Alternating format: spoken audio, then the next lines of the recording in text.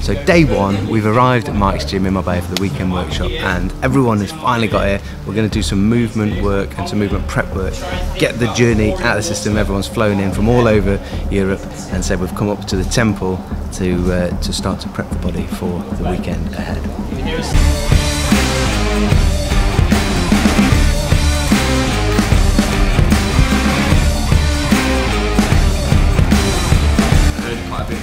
But I started handstanding off the back of 2 shoulder reconstructions. I used to dislocate overhead positions really easily, and the impossible for me was actually, can I learn to handstand? And it's gone alright so far, but I still think I've got room to develop. But yeah, there's so much that I've learned along the way about having now confidence in my shoulders, so it's been really beneficial from that side of things, but also how we understand the process of teaching the body to do something new, or more importantly, teaching the brain to do something new at mid-30s or whatever. And on that, the handstand out of everything we're going to do, like Tim said, like compare it to a muscle up. There's a skill element of the technique when someone hasn't got the technique that they're strong enough, and you can teach them that bit because it's such a small part very quickly. So if often we do a workshop, if 10 people come and there's 3 people that are strong enough, we can teach them in 5 minutes to do a muscle up sometimes.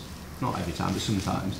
Whereas with a handstand, you be strong enough, we just need the skill, but the skill element's like 95% of it. Learning to, when we all learned to, none of us can remember learning to walk on our feet, because we were too young. But it was a process that took quite a while. And I say, Tim's got a little boy, and I say, when you see someone, I haven't got any kids, but when you see a parent and their kid started walking, and they're like, oh, little Johnny or whatever, Jax, he can walk now. And if you were to critically evaluate his walking, you'd go, his walking's pretty crap. but he's walking, and the same then applies. So it's an evolutionary process to then become actually good. Staying, like on your bike, staying still is much harder than moving. And so when we start to learn on our hands, it's like that. But if you're like we're mid-30s and above or whatever, that we're learning that new skill, and we've got to give ourselves the chance to get used to using these like them, and that feels dead weird at the start. And the first time you hold your handstand, there's a few of us talking about, I always say 1 second when you're learning upside down feels like forever. You're like, I nailed it! By the time he turns around and falling over, that's what it was like at the start. And then you're dead happy, and then someone shows you a photo of it, and your alignment's all funny, but you're still happy because you're like, I felt it, I did it. And then the evolution process is to get longer and then better with your alignment. The things about your alignment are, as you get your alignment better, it becomes easier to a degree, but it becomes more efficient rather than sort of energy sapping when you're up there. Yeah, for me to hold a handstand, it's not hard from a strength perspective. It's just balance. What the hard bit is keeping the right alignment so I'm stacked up. But because I'm there, I'm locked out. Yeah. It's when I can hold it. So it's not strength. It's just strength getting into position, but it's the fine motor adjustments and learning where your control strategies are going to come from. And the interesting thing about, we're doing, as I said yesterday, we're doing quite a bit of learning at the moment around motor control. But it's just, if you look at it from a basic perspective, do you know what your control strategies are and how quickly can you activate them? So, I'm going to give you some of this because I want to start talking about it more. Imagine you've got a tray with a load of marbles on it. If that tray is completely flat, this is your skill acquisition process, if that tray is completely flat and that tray moves, those marbles are going all over the place. You can't control it, and that's movement. So if you're a brand new handstander, and I'm going to go, right, I'm learn to handstand, I'm going to kick up, you've got a tray of marbles and you've got no idea which one, you can't control any of them, they're going all over the place. What we want to try and do from a learning perspective is make little wells in that tray. We want to make little holes. So we start, those marbles can sit into those little wells. So that becomes a stable part of the movement. When you start to rock the tray, those marbles are actually going to stay in their holes. Those are called attractors. The fluctuators are the marbles we want to move a little bit, because if we only ever had attractors, deep wells, and everything was fixed, well, we've got no adjustment in that environment. So if I want to come and handstand on here, or want to go on the wall, or want to go on the beach tomorrow, I need fluctuation in my motor skill to be able to adapt to the environment that I'm moving in. That's a human process of actually, I just want to survive because I might need to run up that hill and I might be on dirt versus concrete. We're just taking the same motor control and learning process and putting it into a hand balancing exercise because it's fun. We don't need to stand on our hands as humans, it's just cool. So what we're going to try and do through the teaching process is help you guys to understand what those attractor sites are, so you make wells. So when I get into a stable position, to start off with, this is an attractor for me. And my next, let's take it as another one, is I need to have the fluctuators to be able to move into my next attractor, and then I can stabilize that shape. So from here, I'm going to move through. That's a stable shape for me. I can hold that pretty comfortably. When I come through to the top, my stable shape is here locked out, but my attractors the whole time are fingers, shoulders, midsection, feet. Those are the things which are moving to control me in the environment. We went and did some filming for Canterbury a while ago, and I couldn't do a handstand particularly well, but the wind was blowing me. It was quite a windy day, and all of a sudden my handstand was knocked out. I'm like, okay, I need some more robustness. Whereas yesterday I was doing a handstand and Jacko was kicking me, trying to knock me over, but I'm able to make the adjustments. Does that make sense? So just think about the stable parts of the movement. We need those, and we're going to teach you some of those today and look at improving them. But we also need to understand to learn those control strategies. And the real fine motor control comes when you subconsciously can find the right movement pattern at the same time, because you're so clued up that you'll sense the movement changing and you'll correct it. Sense the movement changing, boom, I'm going to correct it. And to start off with, you're just too slow. You just can't do it quick enough. And that's the hard thing. You lose your balance, your feet are back on the floor. Okay, I didn't do it. So George, when you say like it works sometimes, you're probably just in a point where your brain's clued up, you're feeling pretty fresh, you nail it, you tray, you're like, boom, I've got it right. And all of a sudden the next day, those marbles are back all over the place. Just need some more wells. I enjoyed that. And good. And on top of those things, we've got to add in that we might be, like I was scared yesterday of heights. Some of us, as adults, it can be easy for us to get scared when we're upside down. All of that skill acquisition is made difficult because we are upside down, we're just not used to that. Every other movement, every other bit of training we do, generally you're either upright or human flag with sideways, but you don't lie sideways because and get confused because you lie sideways in your bed potentially. So we've got that to sort of add on the top of it, and you only get more used to being upside down by spending more time upside down. So getting used to being upside down, comfortable being upside down, and then starting to have that body awareness of when you're upside down, when you're trying to sort out those marbles in that tray, at times when your feet are going over the top, your brain is a bit confused and it thinks they need to go backwards. It's like, so have you ever done a session with a partner trying to give you some instructions and they're like, no, but go back or go forward or swing. But they're saying to you that your feet are going like towards the wall, but bring them back away from the wall, and all you do is you take them more towards the wall because we've just got that disorientation, and we just need to factor that in. And then the final thing I want to say before we start was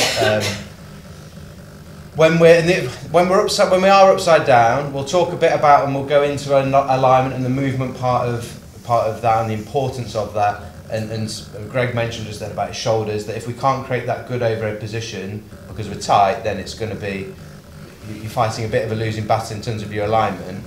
But the other thing will be, the brain's not stupid. It knows the easiest way to do something, it knows what's most comfortable, and it knows that here is more unstable and more difficult to get end range. Remember we talked yesterday in the morning about, or when we did the movement session, that mid-range is strongest. So your body wants to go here, because it's like bench press much stronger than overhead press, and it knows that here is more comfortable, here is less scary. But for you to then get your feet above your head, we then have to then go into that shape to make that alignment. But you've got then this big curve through the back.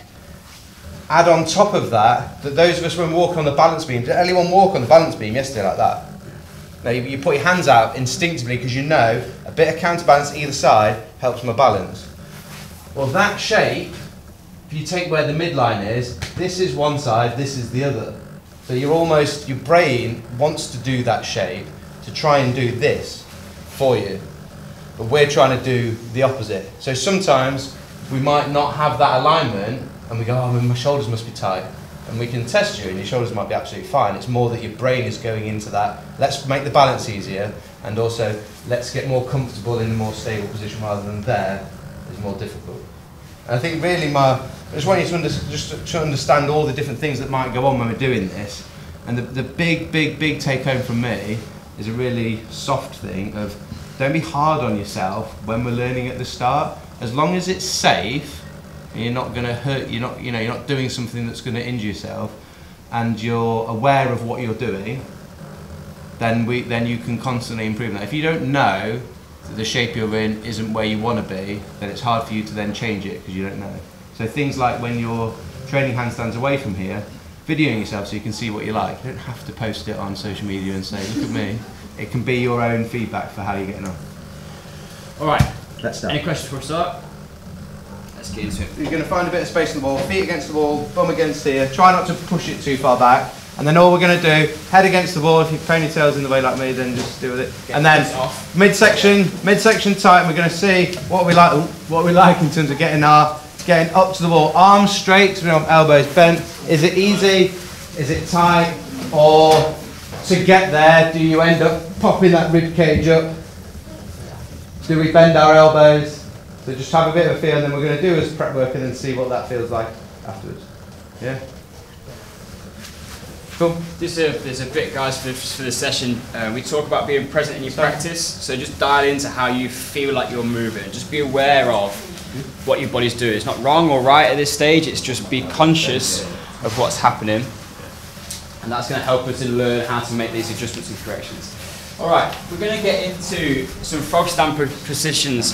So what I want you guys to have is to start off is go back into that deep squat from yesterday. And then that feels like, I want you guys to start in frog stand work, which is going to involve us being in these kind of shapes. And then sometimes we find that people struggle with frog stand, you haven't got enough movement to actually get into a nice shape here to be able to lift. So if we're kind of up, we can't get down, it becomes quite difficult. So just spending time, even though it's a handstand, just get the hips kind of sorted, just give it a little sway from side to side. Sit up, lean forwards, just come through, just start to kind of ease into the position. Loads of space in the middle. Okay, let's throw hands overhead, just again sit into that position. This is when we feel tightness in the thoracic spine, that T-spine position. Okay, you can bring it down. Alright, good. Okay, so just sit into that shape for another minute as well. 30 seconds or so. If you want to hands out front, you can do it, it's no problem. Good. Alright, let's drop into a push-up position. So start just flat shape.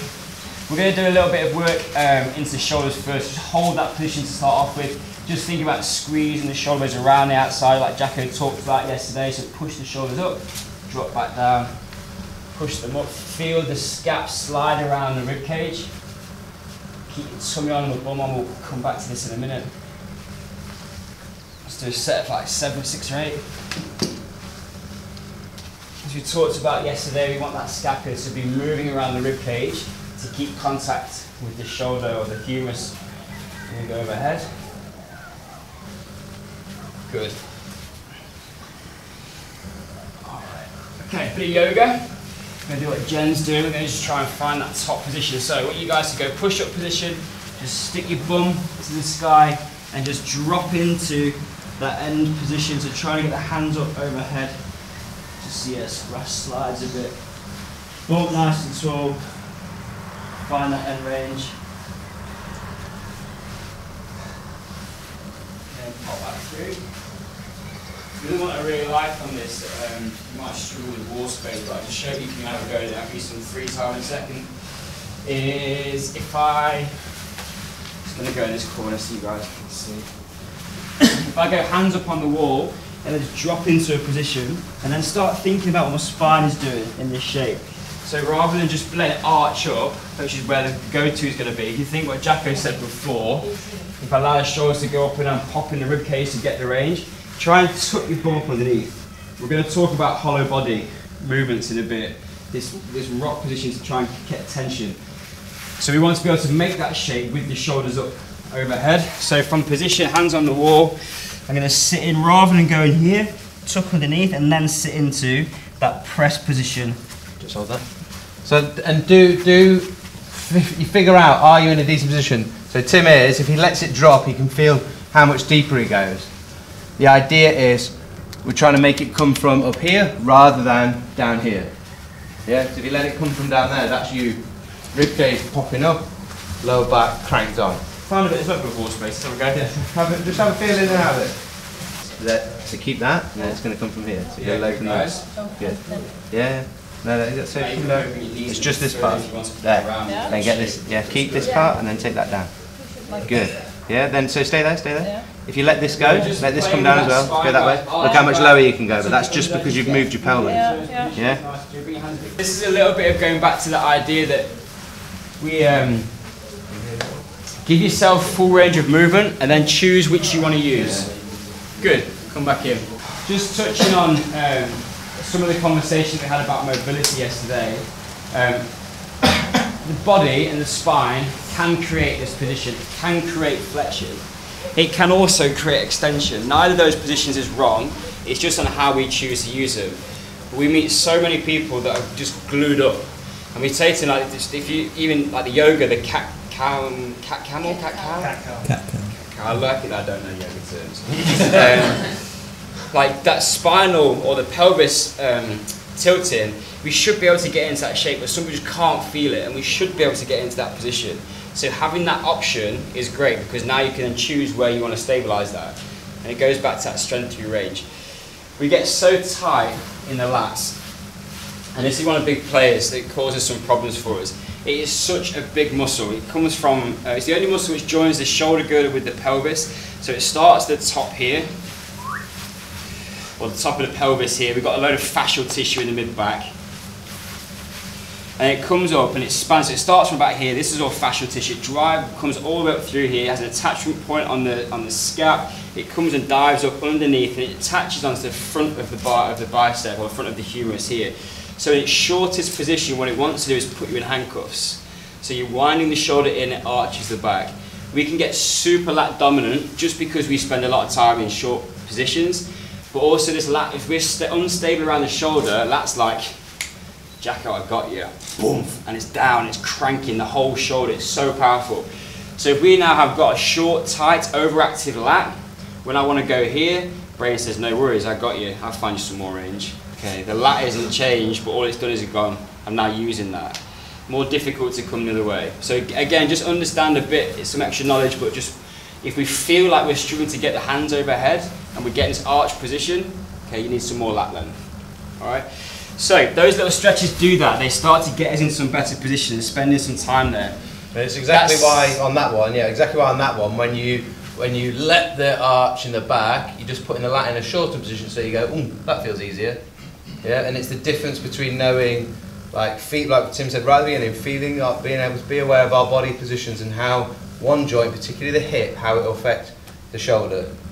Yeah, and then your rib cage is going to be part of that. So if you, like, I came up just with you, yeah, and we and he was stood there.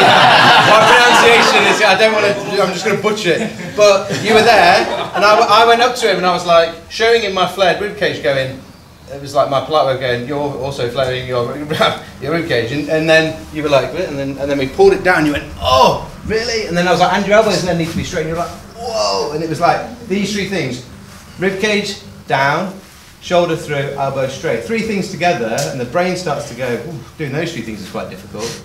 We're not upside down yet, yeah?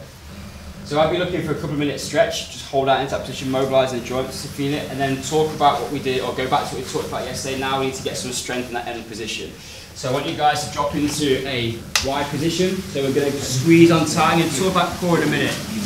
But try and crack a worn up between your bum cheeks. So lock the bum on. Tummy button pulling nice and tight. So squeeze your tummy button up. So what we're not going to allow ourselves to do is arch. Chin down. And then we're now going to work this end range. Generally people are very weak in this position because it's our end range strength. And we're going to hold a handstand. We need some strength and some control here in the shoulders. So always going to have the head down. We're just going to lift the shoulders off, squeezing the pound point between the shoulder blades, and then back down. So we're just going to go for a wide raise. So up, squeeze hard at the top, 3 seconds, back down, good. Up, 3 seconds, back down. Do 10 reps, but just feel that, that contraction 10 times, and just hold for 3 seconds each time. And just feel that position. I don't know, keep chin down, chest on the floor, feet on the ground. So remember you're doing a skydive. Once it's flat, not arched, so head down, don't arch your back. Go on, Greg, a bit more. Good, so strong in here, that's better. Arms straight, come on, big lad. Good. When you hold those 3 seconds at the top, that isometric hold at the top, let's try, ask yourself that question. Jacko, can I go a little bit more, but not through the back. Laura. Chest down, Laura. Key chest on the floor. Just think ribcage down, to let you come down with this, and then this, and then it comes on the shoulders. Whereas if you can come higher, that's because this is moving. Here, feel it? Yeah, I think you're right. Not just. Yeah, that's Do you know what I mean? Not just. Okay, good. Like a lot of the time we think the head is restricted as well, just as what Tim was saying. Yeah. Like, is that ladder, is it? Talked a lot over the years to athletes. All that Whatever it is, Give me yeah. that camera. That's the end of it. I've taught to athletes a lot over the years and used the idea that range of movement is the cornerstone of performance. If I have range of movement, I have options. As soon as I don't have range of movement, the brain is going to have to compensate. So if I want to make beautiful movement, whether that's a sprinter, a swimmer, a hockey player, it doesn't matter, we're all the same, we have the same bodies that move in largely the same way. If we create range of movement, we can do whatever we want with it. As soon as we lose it, the brain goes into compensation mode, and then we start to find that we have to make adaptations. So for those of you guys that are finding it difficult to get into that end range, think about what that's going to look like when you get into a handstand. Straight away, without even thinking, so prioritise that. It's the bit where it's kind of like, I want a handstand, I don't want to do loads of stretches, boring. Okay, think about the process. We use the phrase a lot, earn the right to progress. If you want to earn the right to have a beautiful handstand, you have to earn the right to progress through the stage of putting the foundations in place. And just change your mindset, don't think of stretching as stretching boring, just go, I'm doing, this current thing I'm doing is going to help it's for my handstand. I'm handstand training, but I'm just working on, ultimately, like if we finish our prep work, go back to that, like I've done less than you guys, and woke up this morning and felt a bit flipping all junked up, but that feels pretty nice to me now, and I've done half of the stuff you've done. It's stuff on the floor like that. Okay. Shorts on. Not like last night. On my back? I want to talk about core. And then we're going to bring it back all, link it all in together. So, come here a bit. That's otherwise I'm going to have my back to people, just lie here. Okay, so. Oh, hello. We all know you've got a six-pack, Jacko. Core. Alright, so what I want to do is start thinking about this midsection and how it links in with the rest of the body. So if we're allowing that rib cage to flare, what I can do is get my hand all the way under here. It's the same principle of what's happening in this shape. So to get the handstand locked down, and gymnastics talk about this a lot, hollow body shape. So Jacko's going to squeeze and flatten that back against the ground. You can see the rib cage now starts to close in. When Jacko first started training with me, like he got all of this stuff, like this turtle that he ate at age 5, still living in there. But underneath that is flipping marshmallow, and it was piss weak, and he couldn't do this exercise despite having all this on the outside. And now I can. And now you can. Because from the age of about 12 to 18, every night and every morning, I used to do this and these. Like at least 100 to 200 every night, and that caused a problem. Because you just get good at what you're good at, so I just then got really good at doing that, but not using it effectively. But it's a bit underneath which is going to hold this shape together. So gymnastics will talk about a hollow body. So he flattens this down, rib cage closes in. We're trying to make this flat line. So then he can try and make a dish position underneath. So he's now going to try and lift his hands and his feet off the floor slightly to try and create this tuck position. And yeah, you can see he's going to tilt the pelvis up underneath. So not just that down, but also a little bit that down and that. Shows the dish. Arms straight. So we create this lift position. We're going to just progress into this. Basically, if we were to flip them upside down, and we'll show you a demonstration of this in a minute, that's the shape we pretty much want to be in. It's a strong, stable position for us. So we can build this up. So we're going to go dead bug to start off with. This is just like our dead cockroach position. So we can go one arm, one leg. Your whole job the whole time is to keep that flat on the ground. So you keep squashing the hand down. If for level 1 is leg and arm, we're just taking weight away from the midsection. If you find at any point that your rib cage wants to flare and pop up, you're going to work harder to crank it down or decrease the range of movement that you want to work through. Level 2 is to take both of them and we're now taking more weight away, so we're getting into this kind of long, straight position. The third level I want you guys to play around with is to now try and create the hollow body rock position. So you can create that hollow body lift, you'll feel it, and now you want to be a little like side plate, holding that shape. You can see the key thing here is the hips every single time come off the floor, and the distance between the hands and the feet doesn't change. If he gets it wrong, he's going to look like a salmon just flapping on the riverbank. Yeah. This distance is all over the place, he's not getting his bum up off the floor, and that all comes, the bum lift comes from your lower abdominals, of being able to hold that shape and pull with the hips off the ground. All right? Have a play with that. Yeah, one thing, a little bugbear of mine on on level 1. One thing will be your coordination of opposites, a little bit of, and what the other thing will do, I'm going to move my right hand and my left leg, yeah? The other side doesn't move at all. Whereas what will happen a lot of the time, we can say why, we'll do this. That is helping support the pelvis, so my core's not having to work, and then this one, I'm taking that lever and taking it right into the centre line to make that is 10 times easier than if you actually keep this straight and this straight. Yeah, and ideally you could even progress that by having the leg you're not moving slightly further away until you're trying to fight that happening. Yeah. Let's have a go. Okay, when you've found that tuck position, guys, that hollow body, have a quick rest, and then take yourself back into the hollow body. You have to do a little bit of a movement to try and get yourself going, but then just try and get a rock. We will put down 20 well-controlled hollow rocks as our baseline for core stability. Good. So you're always going to go onto your shoulders, guys. You pull your bum off the ground. Good. Nice, Andy. Yeah. I can see. Yeah.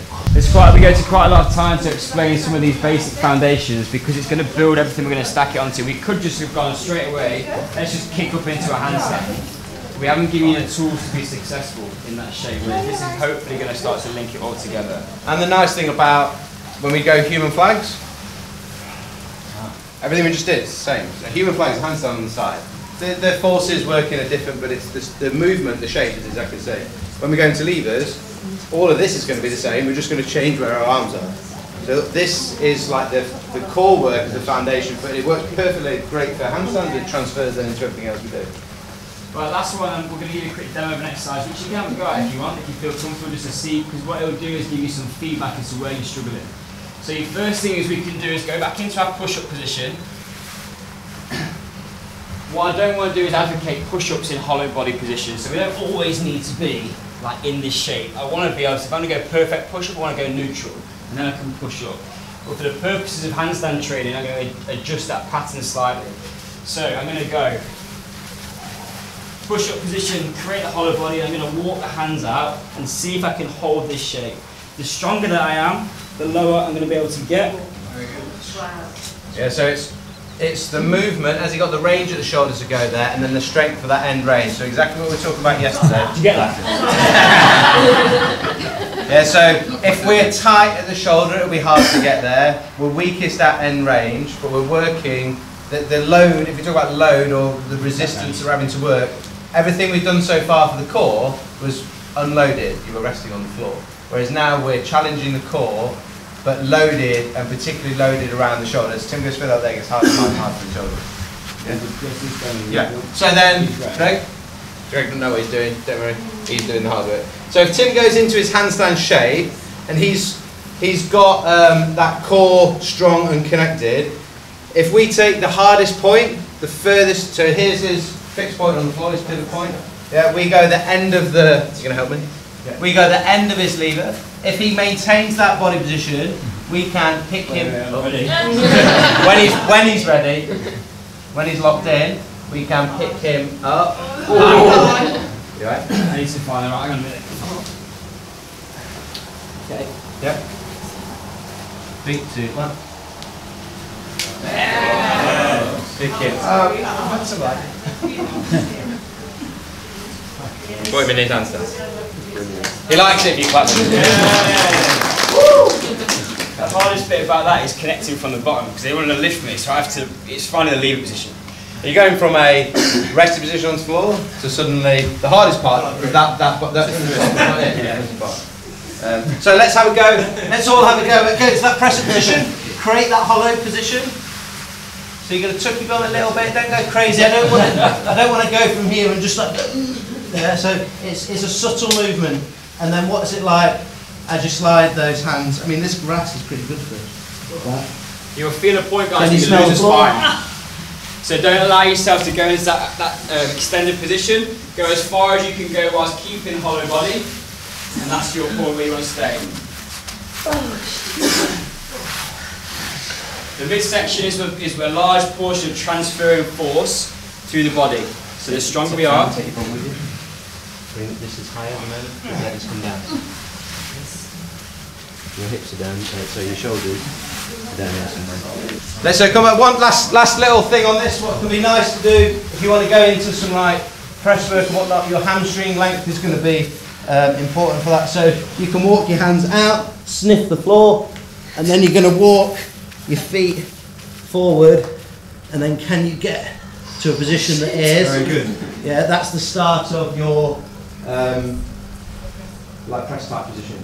Like Darren, so Darren 6 months ago couldn't touch his toes. When I played rugby, I pulled my hamstrings many times. A lot of hamstring problems. I as well. I've got a picture. I will put it up later. I've got a picture on my phone of Darren last year. That's as far as we could go. Show us. And I was a similar thing. Now this is the point. That wasn't even difficult. That wasn't even warmed up yet. Yeah. So have a go. When you're there, the further forward you go, we're going into, you know, the one that the down dog that Tim did. You're starting to go towards that position. You're going to start to let your head go through. That's what I did. Let your head go through. Loads of Yeah, there you go. Lower the shoulder. The head through. There. So if you like the start of your press, if you're here and staying there, you can't load up. We need to get under. Need to get your head underneath and stuff stacking on top as early as possible. If you're looking forward, you're not I stacking always there. have neck pain. Yeah, because when you're looking forward, you're crushing the. Because you've got the range, you do get a lot of You've got range like you. When I come back on It's all strength stuff. When you walk handstand, you come and then obviously how you go into straight. So that's a little bit there. So that comes to like, I've got my setting already. kind of bend the other way. Or we go. So I use this quite a lot. Just to again find the range of movement. Again, you've got to stretch because you're now going from That's a way to get back on the more flexion. stretch. Can you make it again? Okay. Just an spend exercise to time. do. Okay. Yeah. Oh, I wouldn't have thought because this is still. How can you get? So from keeps going higher. Go on, keep bringing your feet. Good. So stay there. So there, you're just a little bit past vertical, which is fine. And then if you want to, we need to get this like more over here. So you will have to keep go up onto keep swinging a bit and go up onto your tiptoes. And it's going to be this underneath and this that way and this that way. Yeah. And let's start with just doing. Where can you then get into that position and actually take Where your handstand practice can go, and then particularly like this bit, you've done that caterpillar walk into that position now, and again just showing that position there. If you find that it's hard to get higher, so it's that hamstring range, but it's also, it could be whether I'm stiff in that low back position. So can I get hamstring range, or is my back tight? And then we just need to find these positions which are going to help to mobilise a shape that I can't get into, which could be that flexion. I'm just going to go from like a straight leg press into a pike to handstand. So we can take that caterpillar position, and I'm just now going to lift my body up. But what I want you to just think about is one of the control strategies that we have is this end range in a handstand. So this is kind of like a fairly advanced progression of that.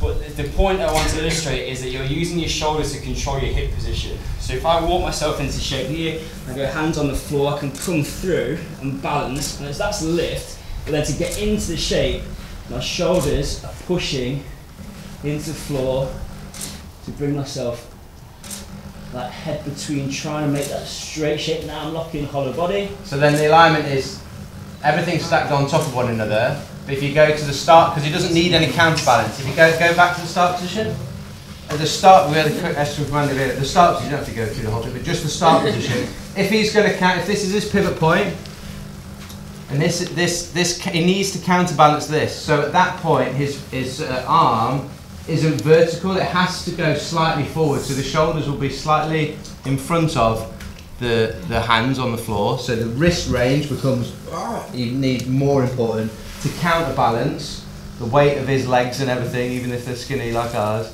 They've still got to counterbalance that weight, and then as we come up, if you saw it from the side, the arm went from a position here to starts to straighten up as the body comes on top of it. So it's going from there to there. Yeah. And basically connecting these two structures together. That's where that midsection alignment stuff comes in. So we finish here at 11. If you can't do that by 11, 1,000 burpees. Okay, let's get you guys on your hands a little bit. So we're at Marbella, we're at Mike's gym, we're in the temple and doing our first handstand session with the guys. We've done some prep work, we've worked on the core, and Tim is now just starting to take the guys through their first journey of using these puppies, like their feet, to balance on their hands. So we're going to try and loosen this stuff off. If we have any kind of golfer's elbow or elbow pain, this is one for us. These are our forearm flexors. When we do lots of pull-up work, when we are weak at end range, we want to find that bit of the chin over the bar. So we find it here, and then that's why we get all jumped up and nasty in here. So spending time loosening these guys out, have a go on both sides. It's good for us.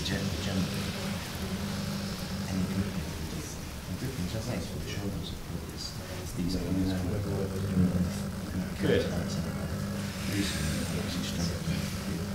Real simple small wrist circles, just control them. Another one we can go is palms together, elbows high. Press out, try and keep the palms together. Roll a little bit in those positions. Keep in mind, no one in our gym was doing calisthenics. We were just messing about. At that point it was like, I was just trying to do this stuff. It was going to be more fun than weights, and we were just playing about. There was no like, oh, and then we'll get good and then we'll teach it. There's none of that. Because we still haven't got good. Yeah. So yeah, that is where it started. Yeah. I don't know if you got any of those. You got some old videos somewhere of. Oh, they're all so embarrassing. Wow. But you watched. Right, we went to get some tips from a gymnastics. Yeah. Is it Olympic gymnastics? That's in Nottingham, and Tim did his straddle up, and he went. There's like people come in now at day whatever 4.5 years is, and they go, oh, I couldn't do that because I'm not like Tim. But actually, if you'd seen him at the beginning, he was just like you are now. I've never been able to do one, even though I did gymnastics as a kid, and I only learned to do one about 6 weeks ago. And within minutes, they got us all doing a test to see who could do a minute. And it was just so quick to learn it, even though I'd never done one before. Yeah. But I tried, but I was always scared of face planting. Yeah. That position phase was real quick to start off with. Okay, that's a little bit, and then I'm going to move to work on the floor to touch. If you guys, so I'm going to show you two variations of how I can get. Well, I'm going to show you a few variations of how I can get into handstand. If I just want to go into a handstand and nail that shape, then I need straight arm strength. Two different things. So it could be that I start straight arms, and I'm just going to bunny hop up, try and hold that shape, and then press out. Or we might want to just kind of stand up, same thing, I'm going to try and kick up, and then align the base over the top. I think the kick up, personally, for me is harder, because you've got so many hit and miss opportunities. I have to control a tidal wave of information in a split second, because I haven't got any stable components. What we like about the frog stand progression, or the straight arm progression, is that I can create a stable foundation from which I can move to the next progression. So if I go straight arm position, knees go higher, all that happens is I'm just going to go here. If I can control that shape, it's a stable foundation. It means I can then start to think about the next one. So I'm building a complex movement by layering bits that I can do, rather than trying to kick up and guess at all the big bits that I want to do at the same time. So go to stable, the high knee, stable shape. So He's stable here, and then he takes both legs off and keeps the hips high, and then he rotates to the neck fold. That's his neck shape. Is he strong enough to suspend his body, suspend himself off the ground? You can skip that stage by getting strong in the crow stand and then working to get stable here. The bit of like that rotation is like, it's a lot of strength to move that through. But it depends what you want to do. It's the idea of breaking it down rather than go everything at once. It's going basically shoulders and hips, then legs, rather than shoulders, hips and legs. But there's not. You can still we can kick up slower and find our shape. Yeah, rather than a big fast the big fast kick up is that's the one that's likely to send you over the top. So whenever we're trying to do something, if we've got more control as we're moving in and out of our positions, then we're going to have more chance of holding that balance. So with this one, Get the arms straight, knees higher, lean into it, same thing, That's it. So all you didn't do was just you pivot your balance point slightly further forward. You've got to, it's the same as, you know that question you asked me about, you lean forward for your start of your press, it's exactly the same. so I just need to commit more. Yeah. The progression that I use actually is just getting used to it and building up the reps. I can't do it. Doesn't have to be a long time. So just have a look, guys and girls. Questions for like thinking about where you're going, and there were some questions about like that sort of straight arm press position, and we've seen Tim do it from a pike. People do it where you straddle out to the side and come up, but that idea being that the shoulder needs to go forward of the wrist to counterbalance the weight behind you. Yeah. In your frog, because your arms are bent, you've not got to lean as far forward because everything's a bit tighter, and that bent position, you're able to let bicep and tricep help the shoulders out, whereas in that straight position, we've got to, the shoulder's going to have to do it a lot more, and I'm having to commit to being further forward. Yeah? So, the same way if someone's doing a frog for the first time, I would always suggest to them, right, don't just try and jump up because you'll smash your head on the floor like me, or you just won't commit to the balance point, which is further forward than you think, but your brain is saying, Jacko, you're 36, you've got a beautiful face, you don't want to mess up. It's happened, I've had a carpet burn off this before, that's another funny photo. So, if I was frog standing, it would be, get comfortable, right onto your tiptoes, squeeze the floor, feel the floor, push down hard, push those scaps, all of that good stuff, and then one, right, am I happy? Can I dive that way? Okay, yeah, I think, right, I've got the balance point. So the same thing, but arm needs to be higher, arms are straight, gripping the floor, pushing down hard. That feels fine. Oh no, it's not, look. So a bit further. Okay, that feels like it, one leg. Okay, yeah, now I've got it. So build it up slowly. That pivot, that balance point is further forward than you think. Yeah? Let's have a go. Yeah. Go from last position, and then effectively move it in There you go. Yeah? I feel a lot of stress here. Yeah, so we get the pause. rotation at the same time. You have to get also that strength. the range is there. So it's almost like you keep your arms straight, now thumbs up. If you anyone else feeling it with that straight arm variation, because of the need to get that shoulder further forward, the wrist feels tighter. Using our hands like that, getting comfortable enough, frog. Can we challenge ourselves in moving about? Can we take one leg off, put it back on, the other, put it back on? Can we take both off and keep the hips at the same height? And then we've got the same variation, we've got the same thing if you want to try that with a straight arm position. So that's going to be some of our strength and trying to move about and just trying to feel, challenge your balance, but challenge your strength in terms of that. If you wanted some bridging gaps, I'm going to dab one toe on the floor just to give myself a tiny bit of support as I practice taking one leg off before I actually can do it completely on my own. Yeah, have a feel of whether you want to do that bent, whether you want to try that straight, depending on what you want to try and do. Have a go at both. As in off. you would bunny hop to like, into that tuck. So right, so we can, so tucking wise, we can bent arm, take both off, and that press out. We've got that straight arm position to it. Where our other option is, can I actually do a little kick up and try and find that position? And just getting, that might be at the start, it might be, think again, bent arm, a little bit easier than straight, so it might be that'll get used to just being slightly there, because then you can worry about pushing up to it afterwards, or you can just go boom straight. I'm just trying to, it might be a little nudge, but can we start to feel what it's like up in that position? Yeah, one thing, and then we'll worry about the legs being completely straight once we get those positions nailed down. Yeah, there's loads of little bits of help we can give you along the way, and we can pair up with some things around that. I'll have a little play around of all those, the variety of those things you want to have a go at.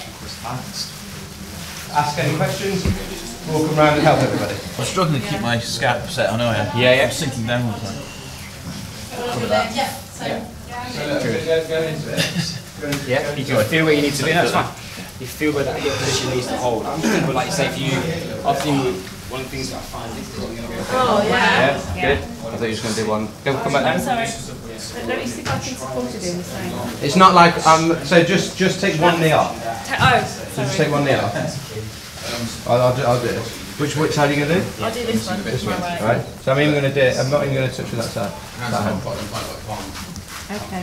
Keep it safe. Rather than, nice. and it's, if you extend the lever out, harder or easier? Easier because you pull up my balance. It's balance points because the weight Balance, is yeah. pulling you down. So strength point of view, It's harder. But in terms of, say you've got a portion of your program which is focused on skill acquisition of a handstand, I want to move that towards just a direct straight arms, trying to hold that shape. So that's not, instead of having a program, that's just skill acquisition. Tim mentioned about using a band later, and we're going to, the same principle of where we're going to support is going to happen. We've got some people where their reflex is the legs shooting out behind them, and that's then causing that weight distribution. For balance may be easy, but you've got to shift something forward if your legs are going back, but the weight of that's been pulling down and it's going to pull us down to the ground. So we're going to try and keep the knee in tight. Just one knee, yeah? And all I'm going to do is nothing hard, just a tiny bit of support. So he takes it off and bring it, so not shooting it out by your chest, there you go, and then put it back on. Good, and then come back down. Yeah? If there isn't that support there, you've got two options. Face plant, because you're not strong enough, or your brain goes the safe option, rock back. Don't commit to the balance point of those hips stacked on top of your base support. Yeah? Does that make sense? I want to do, Javier? We also haven't, we don't know what we're doing. So if you were doing some like kick-ups, if we were going to get some support, and some of the lads were doing this as well, I might try this with you, where you're trying to get into that position, yeah?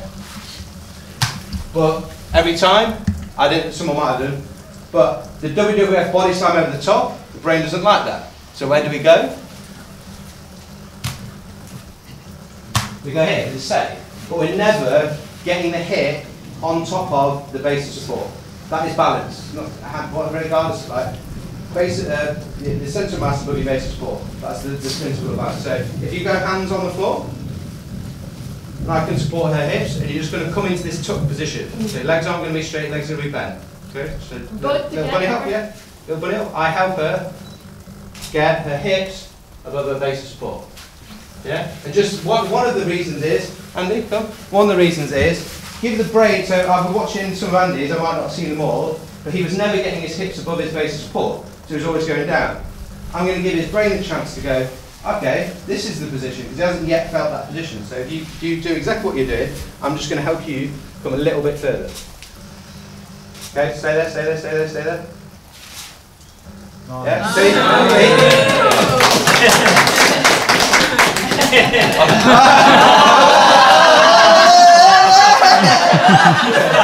So it's not like, so that now, that couldn't have gone any better, because I was like, I'm that magic man, like, it's not magic, it's literally, was that right, you didn't nail one before? No. Just, yeah, so he just wasn't getting his centre of mass, hips, above his base of support. And then all of a sudden we did, and I didn't actually think he would necessarily hold the balance. I don't know how much handstand training he's done, but he was fine. I could feel he was fine. Ooh. And then he actually flipping nailed it. But that was all we did was, it happened quicker than I even thought. We gave his brain the chance to go, oh, here's the position. Great, got it. Say he just didn't have the balance. He'd obviously done some handstanding work. We'd have got him there. I'd have gone, oh, he wouldn't have felt great, and I probably wouldn't have let go of it. And if I had let go of it, he'd have fallen some way. So he had some. You've been doing some handstand practice? A little bit, yeah. A little bit, yeah. So he's got some experience of that being upside down. He just couldn't find that shape from that sort of position. Yeah. I'm gonna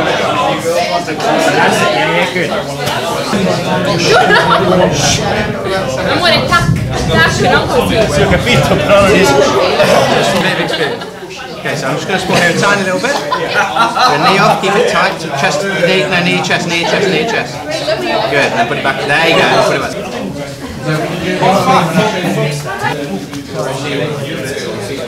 Oh, sorry.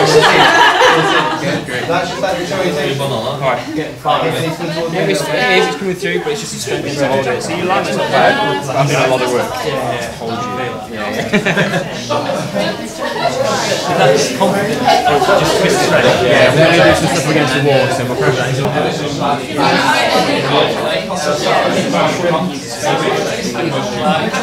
You just don't know where you are. The alignment's pretty good, right? Like it's not far off at all. But your brain is like, I've got no idea where I am. Yeah. Which is fine, like glutes. So what your job is then, upside down, don't know. it's just a development of your kinesthetic awareness of spending more time in those shapes. And when we use the wall in a minute, you're going to get some feedback because the wall's straight. So if you can get into that shape, and you've just got to spend time there, give your brain a chance to go, I understand now where I am in space when I'm upside down.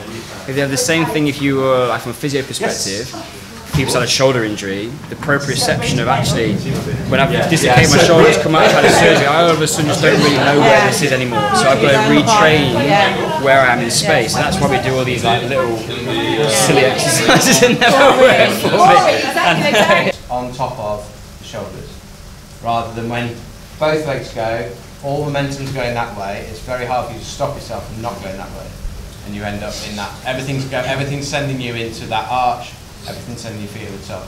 See what happens. Take both at the same time. It's really difficult to stop because you're just sending loads of momentum up overhead.